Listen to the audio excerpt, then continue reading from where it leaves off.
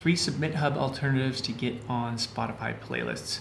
Hey guys, I'm Charles Klein, singer-songwriter and music producer. I've been promoting my music for a really long time now, and I want to tell you the do's and don'ts of SubmitHub in this video and the alternatives that you can use to get your music on Spotify playlists. Everyone wants to get on Spotify playlists. It's pretty much one of the major ways to get discovered nowadays, and SubmitHub has really kind of grabbed that market and made a central hub for people to go and pitch their music to, and then curators say yes or no, and most of the time they give you awful feedback, which is not very helpful at all.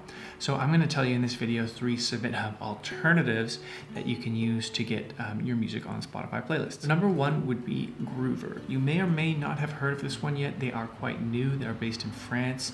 A lot of their curators and playlists right now happen to be based in France too, but they are a global company. They do have curators all around the world. I've done a few campaigns on Groover, so I'm going to show you what the back end looks like of Groover so you can get an idea of it. They also have like bookers and labels and a lot of the different kind of pillars within the music industry. You can pitch your song to radio or promoters or different agencies as well. It doesn't actually have to just be Spotify curators. Why Groover is the number 1 on my list in this video is because they actually give quality feedback, positive feedback, but also constructive feedback as well. It's never negative. I've sometimes gotten some just negative feedback on SubmitHub, which is just neither helpful and just kind of downright annoying. Groover, I find, even if they don't take your song, they offer constructive feedback and try to be as genuine as possible. That's what I've noticed with my pitches, and I've also had a few friends that have done these pitches as well, and I've gotten some good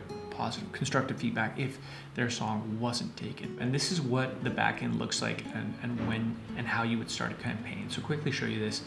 Which track would you like to send? You upload your track just like you would on SubmitHub. Step 2 is your selection. So they're looking if you want to receive detailed advice, or do you want to get more visibility and media coverage, or do you want to build my professional entourage? In our case here, we're just looking to get on visibility and media coverage like Spotify playlists.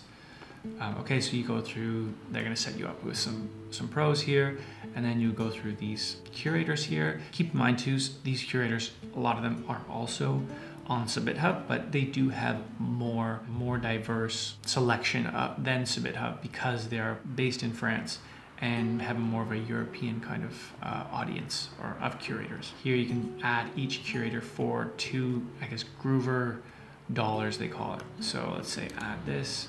Let's just add 2 for now. Go next.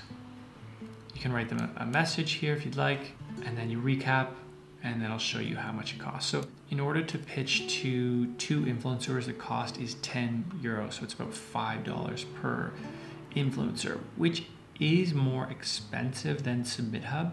I believe SubmitHub is you get 2 free standard credits per day, but then you can buy bulk credits. What do you want to pay for? Do you want to pay for good quality feedback and the potential of getting on a playlist, or do you want to pay a cheaper cost and maybe lower potential to get on a playlist and not constructive feedback? So it really depends on what you're looking for. If you want the latter, then go with SubmitHub.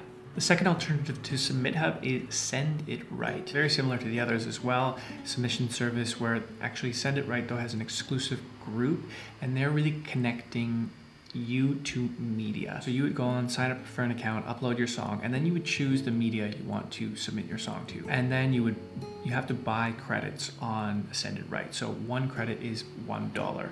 You can buy multiple credits, and each media costs different amount of credits. If it's really accredited media, it's going to cost you more credits than versus a small blog. It might only cost 1 or 2 credits. So if the media doesn't get back to you at all, you get those credits back. So you don't have to worry about that if there's no reply within 48 hours. If there is a reply, and they will give you feedback, and it's usually really good constructive feedback, and if they do get back to you and give you that feedback, then you don't get those credits back. And if the media gets back to you and they're like, hey, we really like this song, then at that point they have about 2 weeks where they need to go and place your song. And so if they go and place your song on a blog, great, they'll send you the link, hey, we got your post on this blog, or we put your song on this playlist, for example.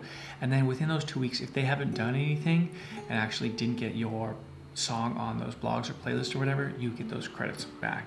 So really there is that good cycle where it's like, if you are investing in them, at least you're gonna get some constructive feedback. If not, you're gonna get on playlists. And if you don't hear anything, you will get those credits in return. So nice to know that it is an investment, that you will get something in on the end. And that's why Send It Right has made it as number 2 on these SubmitHub alternatives. The third alternative to SubmitHub is called Muso Soup. And here we are on musosoup.com. Very similar type of thing. They're a hub that connect you with curators and media. What makes Muso Soup different is they actually will listen to your song before you start a campaign. So if your song is just not good, they'll be like, hey, you probably won't have any success here, save your money. So that's nice, because on the other ones, they don't really do that. They're like, yeah, we'll take anything and we'll take your money. And then you go on and do a one-time payment for a campaign where you submit to curators and media. So it's not like the others where you do one-off payments for each curator. What I really like about Muso Soup is just how transparent they are about that, because they're listening to your song and making sure it's good, but they're also just like super transparent on their website where they tell you where the money is going. So that campaign, the one-off payment is about 20 bucks. And they'll tell you like, hey, $750 goes into funding for the curators, and then the rest of it goes to funding their actual team to keep up the company. Those are 3 alternatives to SubmitHub that I would recommend checking out to get your music on Spotify playlists. Feel free to check out some of my other videos on how to get on Spotify playlists, and feel free to subscribe if you're into that kind of thing and you want to grow your independent music career. That's what I talk about on this channel, is music marketing and music production. So please stick around, subscribe, and I hope to see you in the next video.